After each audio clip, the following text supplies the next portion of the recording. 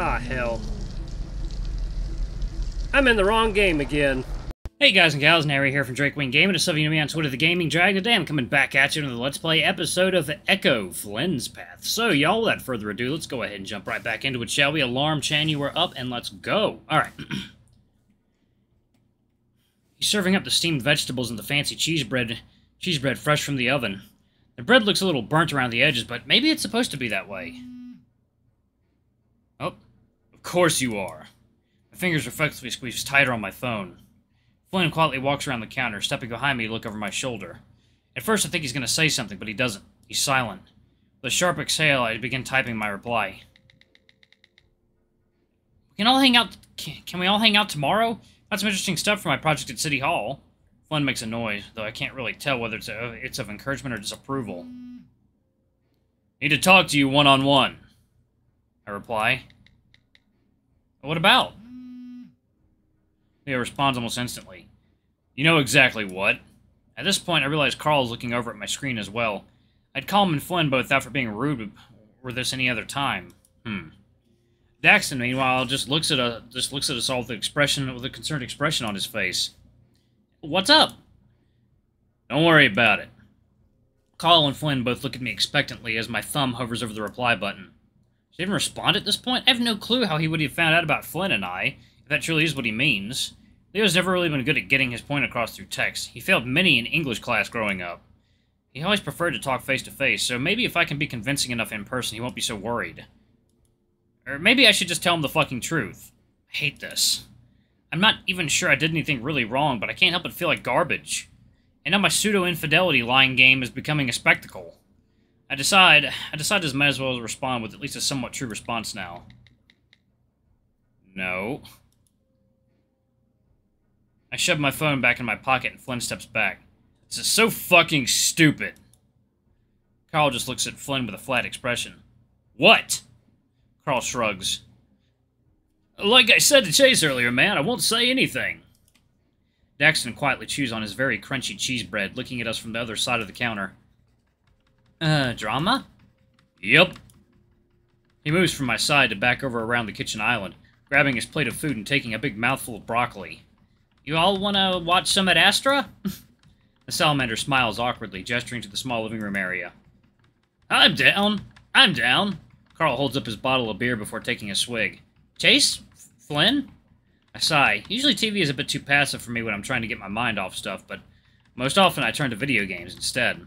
Still, Daxton seems pretty passionate about all this. I guess it can't hurt. Sure, though all I've ever seen of it are a few of the movies, I think. Oh? Well, which ones?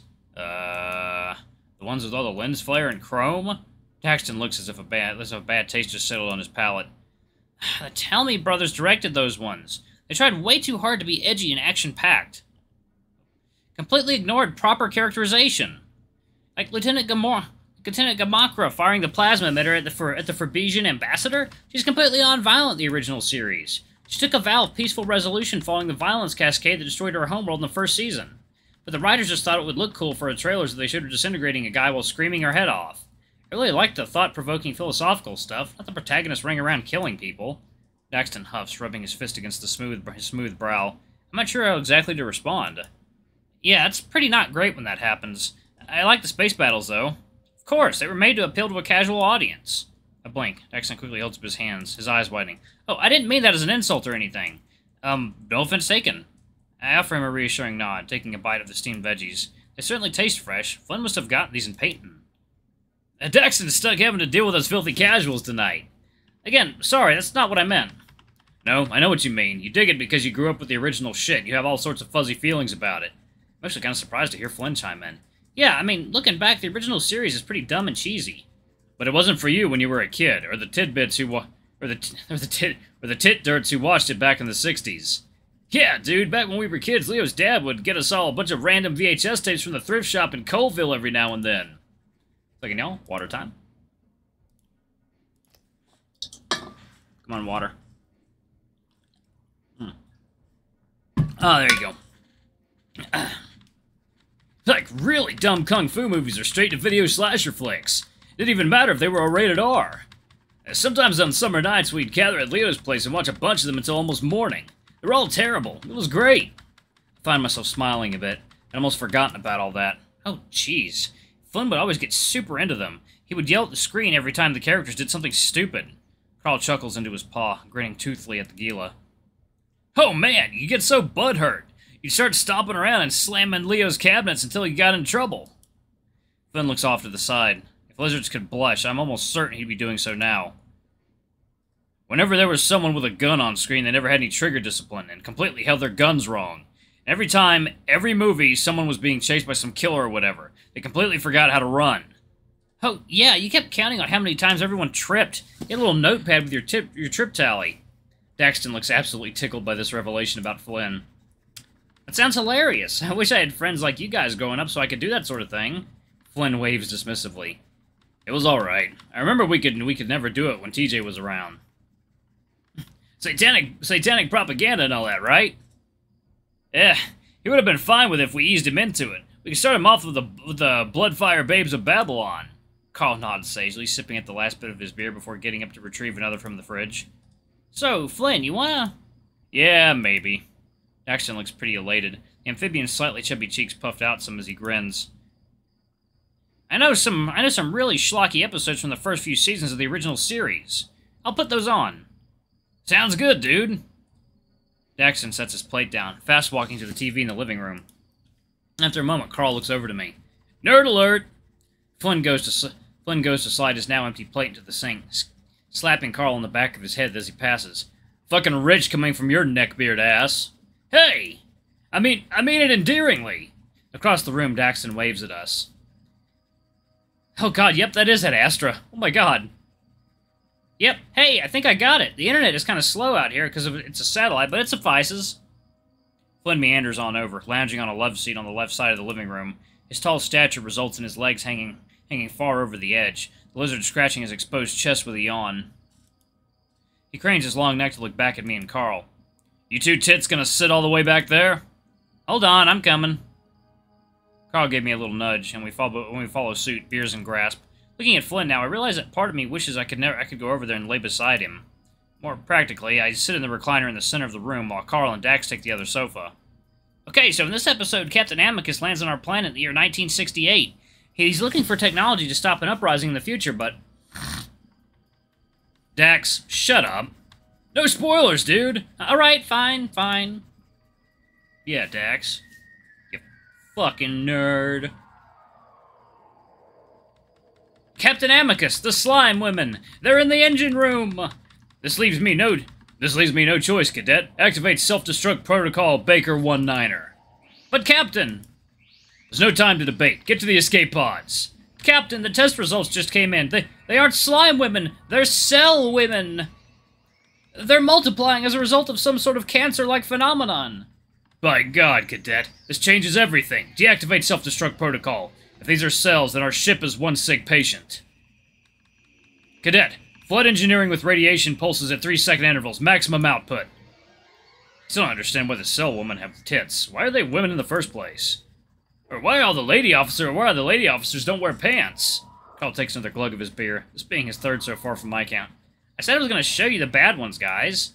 Daxton looks a bit defensive, leaning forward on the edge of his seat, his plump tail wrapped around the armrest.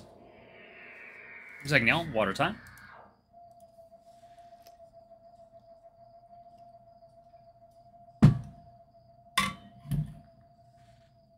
God, these awful sound effects.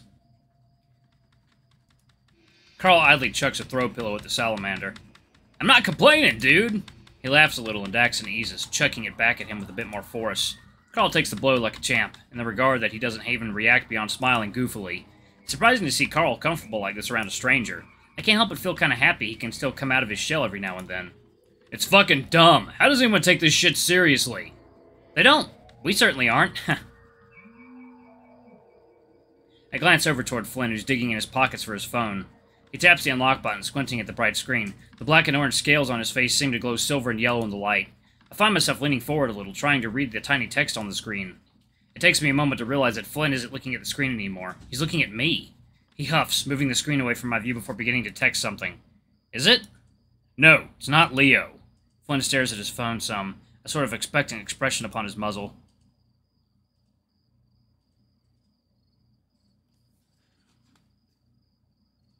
See, 1 second, y'all.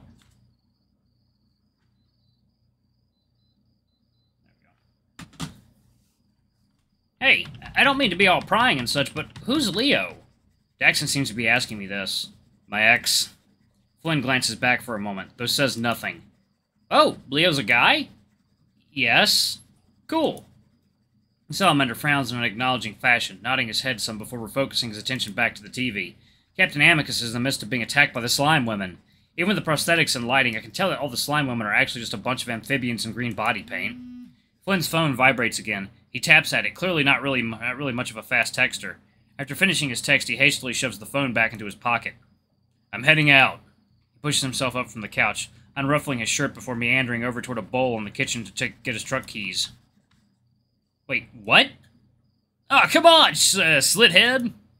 Daxton briefly smirks at Carl's turn before seconding. Yeah, this is actually pretty fun. Where are you going? Out. You should get back to the motel before the others start bitching. I feel my face grow hot, my fist starting to clench. Okay, maybe drop the mysterious act, asshole? Flynn just heads off to the front door, swatting his tail against the kitchen island and flicking me off as he exits. Flynn! He's out the door without further comment, and I can hear the chirping sound from his truck outside as he unlocks it. Fucking moody, right?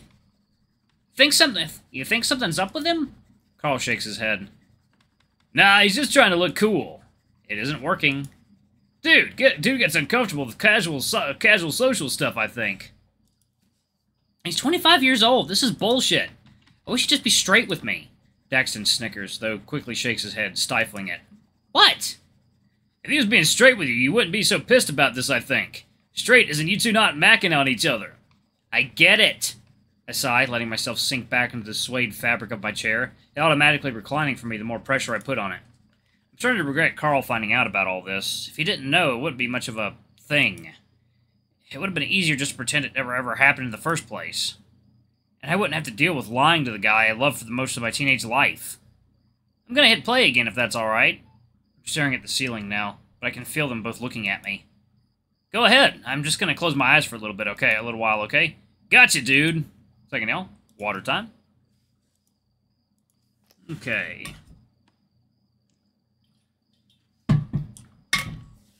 Last couple minutes, y'all. Alright. I'll wake you if something cool happens. So, we'll wake you in the morning. Gonna get a beer. BRB. I shut my eyes and hear the trademark Ad Astra music resume. A large paw gently pats my shoulder, followed by an audible hoof clops on the kitchen floor behind me. Oh, okay then. I stare up at the unmoving ceiling fan above me. In the dark, everything looks all grainy. Seems like the lights are still on, but the dimmer is so low they might as well not be. Must be a salamander thing. Speaking of, him and Carl aren't here anymore. I try to recollect how much time has passed since I closed my eyes. Feels like just a minute ago. As I rise to a stand, I feel kind of sluggish for some reason, like my legs are still asleep. My face feels kind of numb, too. I always feel worse after taking naps. I'm not really sure I get the appeal of taking them once a day like my mom does. Moving to the nearby window, I squint at my reflection. I look like hell. Oh, man, that's creepy. Holy shit. Yep, that is very creepy.